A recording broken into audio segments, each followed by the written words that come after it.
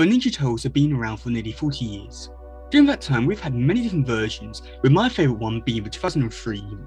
Some people might say the reason for the success and the reason why it's so good is because of the action and also the storylines. All these are two things which I love about the show and makes it every bit incredible.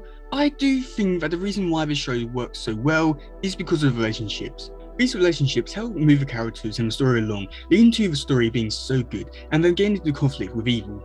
Now throughout the show, these relationships are expanded upon and show off their strengths of each relationship with each character has with one another. But the one that I'll be talking about today to show off how these relationships improve the show is Leonardo and Raphael. Most versions of the relationship is basically Raph arguing with Leo about everything he does if it's not how he would do it. Training to be a better leader, for you! Why do you hate me for that? And whoever said I wanted to be led? I'm better off calling my own shots now, get used to it. You aren't ready. You're impatient and hot-tempered, and more importantly, I'm better than you. We'll take Snakeweed from above, tie him up in the clotheslines. And we have to stop Snakeweed now. I mean, he's kidnapping people. We take him from above. By the 2003 show, it changed, and Raph would follow all his commands into every mission. Run away? That ain't my style. Call it a tactical retreat. Let's move. Tactical retreat. I can live with that. I would only argue when Raph had a good point to make and would leave the viewer undecisive on who was right and who was wrong. Those are all bad guys down there. But it's not right. Right or wrong, it's not a fight. I'm not too sure about that. Throughout the course of the first season, we would see their relationship with one another while also showing off their personalities. Raph was the hothead one who showed that he did care about his brothers, but would not show it too well. Mikey, come on, bro. No. Oh, please, Mikey, say something. I guess I'm lucky you didn't give me mouth to mouth. He's fine. He would build walls around himself to protect the people closest to him so they will not get hurt, also that he does not reveal how bad his anger problems are. Meanwhile, we have Leonardo, who is always training, trying to improve himself, and is always looking out for his brothers because he has to carry around the responsibility for their life. So a few times during season 1 we would sometimes see the two at odds with each other, but it's not until episode 19 that we truly see how relationships are the main reason why this show works so well. So episode 17 we see Leonardo training alone on route tours, but then he's chased across the city taking down wave after wave of foot ninjas. When he's at his weakest, he still needs to keep going, because unfortunately he has to guard against some of the most skilled ninjas in Shredder's army. But he must keep going, as he can't leave them back to April's apartment and be the reason for their deaths. Meanwhile, back at April's apartment, everyone starts to get worried about Leo's whereabouts, but Raph is most concerned, and he's the first one who wants Leo's back. But Leo is returned to them, nearly beaten to death, and Raph's first reaction is to go make the people who did this pay. During episode 18, we see more relationships get developed, and that in a way has all been building up to this. Such as Leo telling Leo that they are now family, or how Leo's first line is that he needs his sword so that he can rejoin the battle to protect them one final time from the mistake that he made.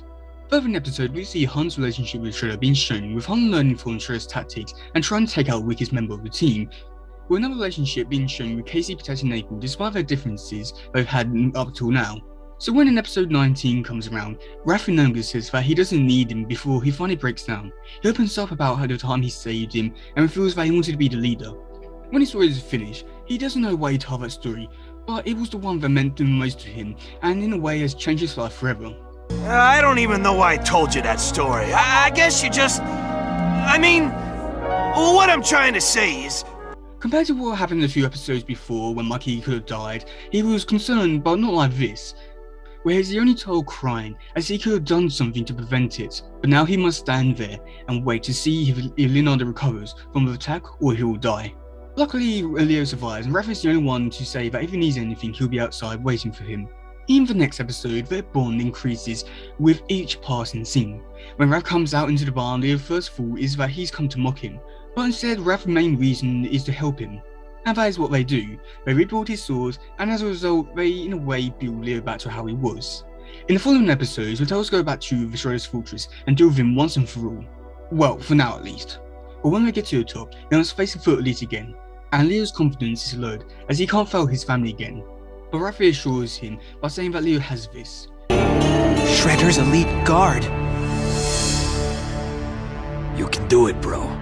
We're all in this together. This gives Leo his confidence back to face them. Throughout the rest of the show, their relationship grows and moves the show in a better direction.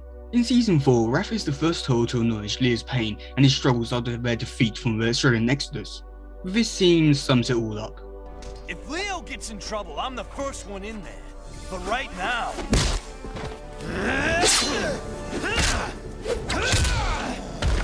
It looks to me like Leo's got more than one monster to work out of his system. He knows he has problems and let him deal with it in his own way to get out of his system, but also will protect him in case anything goes wrong.